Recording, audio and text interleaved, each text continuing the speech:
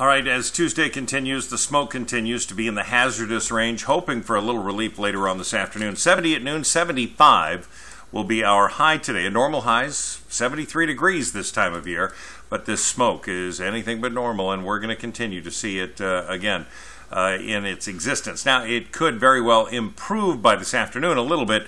The smoke forecast calling for a break by 4 or 5 o'clock.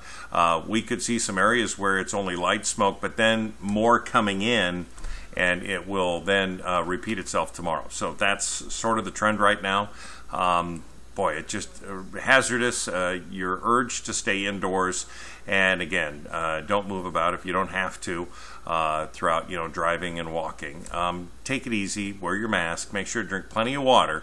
And again, be indoors as much as humanly possible into filtered air through your heating and cooling system. It is going to be, again, air quality that is going to be questionable for the next several days. 75 again, our high today, 79 Moses Lake. Take a look at Wednesday. Well, we're not going to see a lot of change. 80 into Moses Lake, we're going to be at 76, so maybe a degree difference. Temperatures are going to be, again, from what we had 2 weeks ago, pretty mild.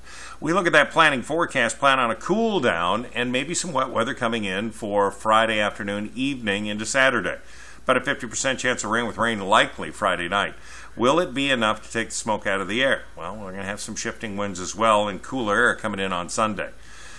Well, the fires are going to continue for the next several weeks. So whether the winds stay out of the north, that's going to be the big question. If they return to the south, that means more smoke coming our way. So be prepared for that and take care of yourself. Of course, we'll have updates, and First Alert Weather app is available to you free in the App Store, kxoy.com.